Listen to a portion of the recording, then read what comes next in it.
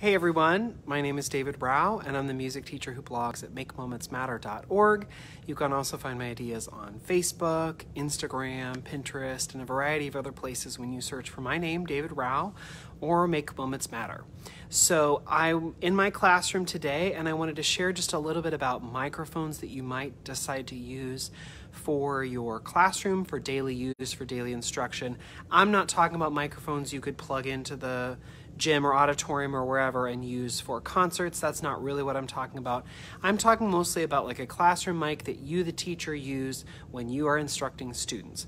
Because over the past few years, especially if you were teaching with a mask on for an extended period of time, it was almost essential to have a microphone to amplify your voice because your voice was so muffled by masks.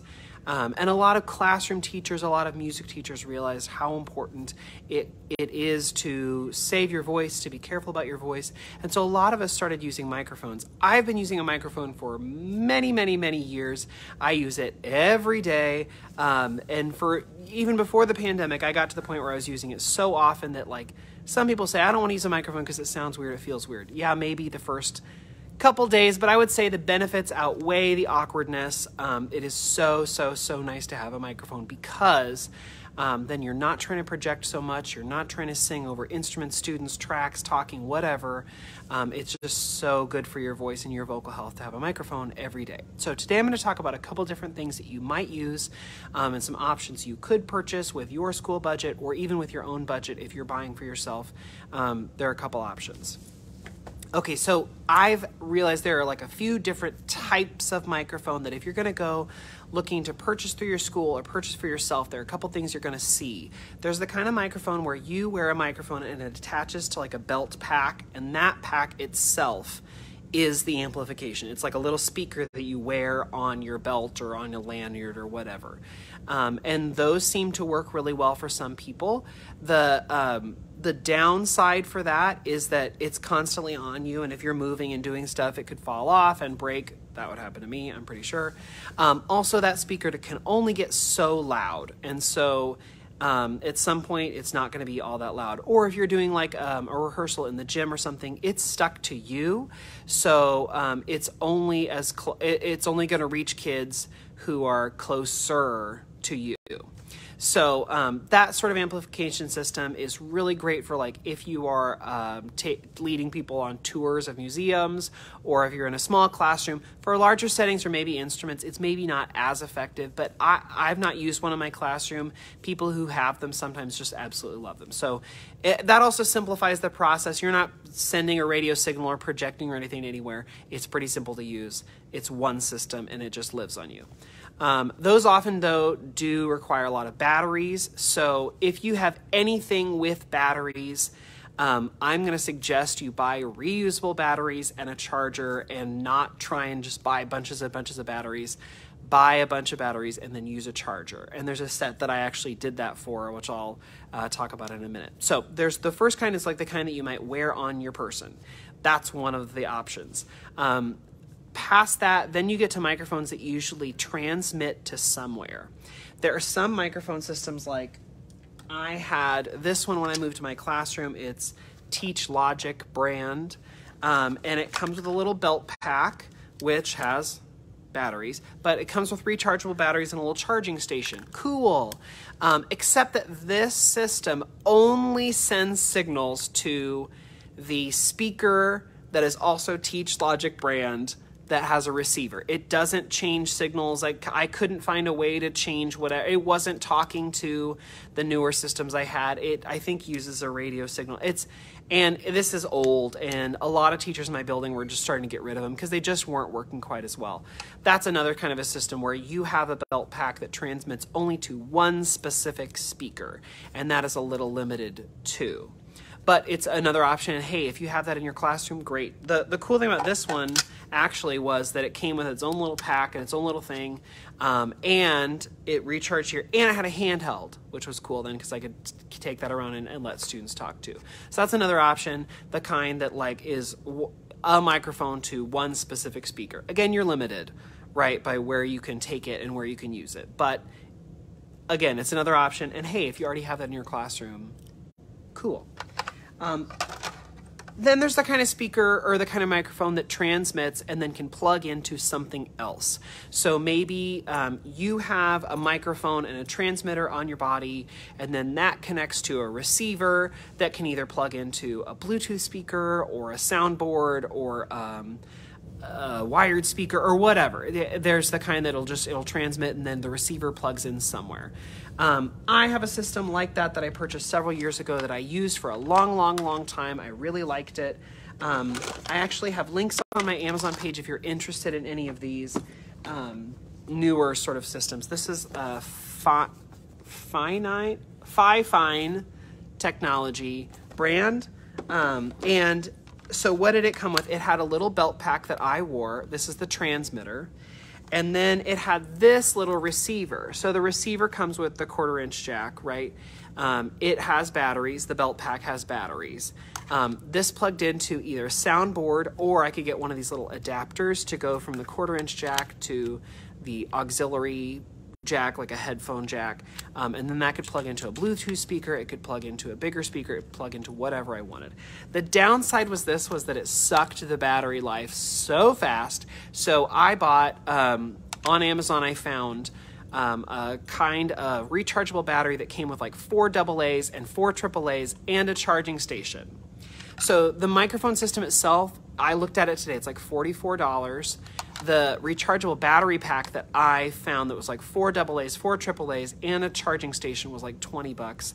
But the nice thing about that was this uses 2, this uses 2. So 2 AAA, 2 AA. So I could have 2 extra AAA and 2 extra AA always charging while I was using the ones in the system. So like it worked out fine, and it was something that I had to buy myself because my district just didn't offer it or wasn't going to buy it or didn't have the budget or whatever. And so $60 for something I was going to use every day, I felt like it was worth it for me. So that's what I spent my personal money on.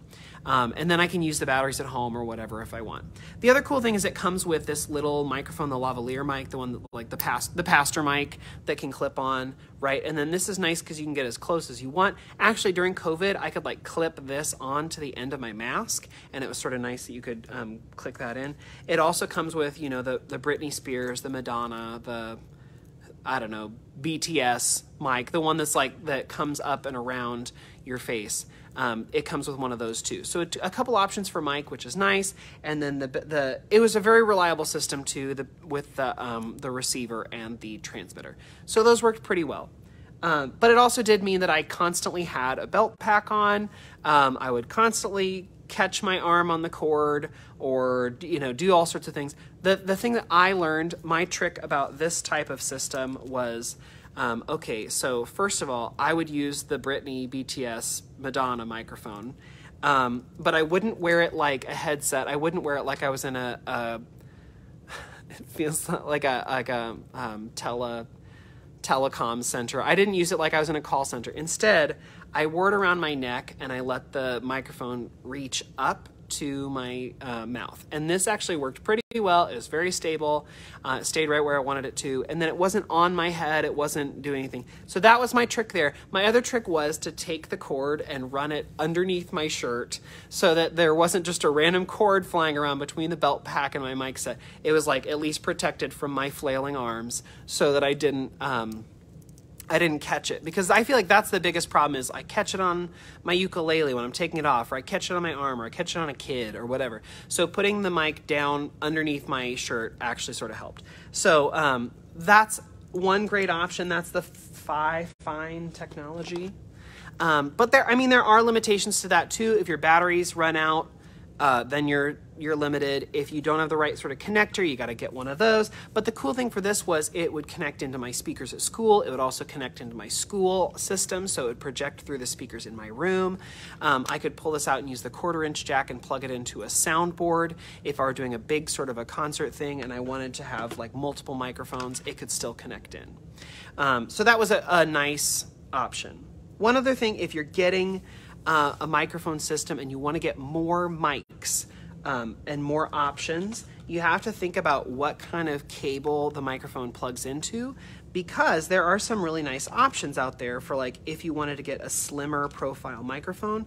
Like I found this little guy on Amazon a couple years ago, and it's nice because it just hooks over your ear and comes down, and is really, it can be bent and sort of made so it stands right, or it gets right near your mouth. This was another great one during COVID to go underneath my mask. It would just tuck right in and was great. But the cord is super flimsy, so I kept breaking these and going through different ones. And the end is a headphone jack. So if you don't have the right connector, you got to sort of be careful about that. But if you have a system where you have a microphone that connects like that, play around, find different options, see what works for you. But be careful about how does the microphone connect to your belt pack. I learned that one the hard way.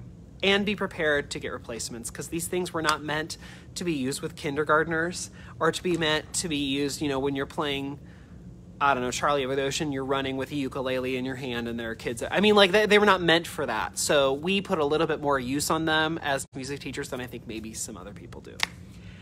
I think the golden option, the best option, is a microphone that goes around your neck, has no extra cords, no extra batteries, and connects to a receiver somewhere. I found this one a couple years ago. This is AverMedia brand. It is very cool because it goes on a little necklace just around your neck. You just press a button to turn it on. It catches your voice. It has a little volume button here. Ooh, it is slick and nice and wonderful. The connector, the receiver is tiny little guy. It just has a line out, so like a headphone line out, and it just connects to the wall or to something USB. And it is so simple. You can connect it to a Bluetooth speaker, you can connect it to a bigger speaker, you can connect it to whatever you want. It's a very, very, very, very nice microphone. It broke for me a couple years ago because at a concert, we're doing something outside and the speaker fell over and it broke, and it just... And the thing about this one is, yes, it works really well. It's very nice. It's also like $200, $300. It's very expensive, the AverMedia brand. So if you can get these or you have a budget, these are really nice. Just be more careful than maybe I was because it did not last all that well. The one that I currently have was a recommendation from my friend Julie. I love it. It is the same idea as that AverMedia one, only it's not nearly as expensive. So it is... Alvoxcon, Alvoxcon. This is on my Amazon page if you want to go find it and buy it either from Amazon or somewhere else. Feel free. But it comes, I wear it on a little necklace around all day long. It connects here. It has a little microphone. You can also connect another microphone with a headphone jack if you want to connect, like, so if you want a headset mic instead and you want to wear this on your belt, you can. If you want a Britney mic, you can, and you know, but it has this little tiny microphone, so I can just wear it here. So nice thing is I just turn it on, boom, it's on, and then it connects, I don't know if you can hear that, connects to my speaker system in my classroom. And actually the receiver is really easy too. I'm going to turn this off. So the receiver, it looks just like this. It's also tiny. If you want to be really fancy, it's got a little, a receiver. Okay. But it just plugs in through USB or it charges through USB or whatever. And it has a headphone jack out. So super small, super simple, super easy. I love it because, you know, once it's plugged in and on, all I have to do is press this button and bam, I'm being amplified. I have volume on here if I want to change it. If there are multiple people in your building who have this exact microphone, you can change your frequency so that you don't accidentally start transmitting to like the art room or whatever. But it's a super simple, it comes in a really little case. It's very, very, very easy. It actually has a connector so you can hook it into a phone or you can hook it into a whatever. I mean, there are lots of different options. But the nice thing about it is it has many different connection options because out of that receiver, it comes just through a headphone jack. So I plug mine into my big Bluetooth speaker. I've got a big Audio Commander speaker and I plug it into that. But if I had the right jack, I could plug it into my classroom audio, my classroom speakers. They're not very high quality, so I don't really use them all that often, but they're just older and they've been here as long as the building and they've been blasted for many years, so the quality is not as nice. But you could plug it into a Bose speaker, you could plug it into whatever you have, and it makes things very, very, very simple. And so this is Alvoxcon. The thing that's also nice, so I told you that several years ago I purchased this set, and I had to buy this and batteries, right? So this was like $44, $45 plus like $20 for the rechargeable batteries. This one, the same thing, no batteries, no extra cords, no nothing, is like $60, $65, something like that. So it's the same price essentially as the other one, but you don't have to worry about batteries, no hassle, none of that. And this has a little charging port, so you can just charge it with like whatever charger you use for like Kindles, Android stuff, all the like USB, I don't know, something there. I can't remember the name of the port. Anyway, it's pretty easy, simple to charge. It's whatever this is. I don't know if you can see that. The little like, hello. I don't know if you can see. It's not the iPhone charger. It's like the whatever the Samsung Galaxy things use. Anyway, it's very, very, very simple, easy to use. I think the gold standard for if you're in the classroom is something you can just wear around your neck that hooks into whatever system you have in your room. So whether that's a speaker, whether it's your classroom audio, whether it's your computer or whatever, something you can just press on and it goes. And like I said, this does have a connector, so you can connect it into a phone, you can connect it into a computer, you can connect it into a camera, I guess, that's one of the options. I don't know. If you're curious and you're like, hey, would it work with blah, blah, blah, send me a message. I can maybe help you, but I can also send you the link to where I got it, and you can, it's nice you can look through the pictures and see like, oh, it connects to this, it connects to this, it connects to this. So some options. But I would say if you're getting a microphone for your classroom, try and find something that has not so many cords, not so many batteries, not so many other things, so that you can, oh, Jessica said microcharger. That's what this is? Sure. Anyway, something that has less cords, less hassle, just like boop, it's on, and picks up your voice pretty well. This does a really good job. Like I said, you can also get the microphone if you want to get it closer to your mouth. That's cool. The other thing I have done that's sort of a cheat option is I've also used like a lavalier mic on these to connect close to my ukulele to amplify my ukulele. So hey, another option to use something like this to sort of do that. But choose something with less cords, less batteries, less hassle. Even if it's a little bit more money, look for that PTA grant. Look for that extra money if you can. Like I said, this one, it seems like it's more because it's like $60, but the other system is batteries are not included, so it's going to end up being more. But this is way less than the $200 or $300 that some of the other systems cost. It's more versatile. You can use it in a lot of different places. So anyway, check it out. Okay, so like I said, on my Amazon page, I'll try and drop a link to that, but on my Amazon page, I have a whole page, like a wish list, basically, of just technology stuff. This is on there. Some of the other things are on there, so you can see them and compare them and say, like, well, this is what he has. I can't speak to systems I've never tried, but I can say, like, oh, I've used this, or I've used this, or I've used this. So if you have questions, feel free to email me or send me a message. But I thought I would share what I have right now and what I've used in the past and what works. I hope that you have a microphone, and if you don't, I hope that this helps you a little bit as you start to think about choosing what you might use in your classroom in the future. All right, thanks everyone. Have a great night.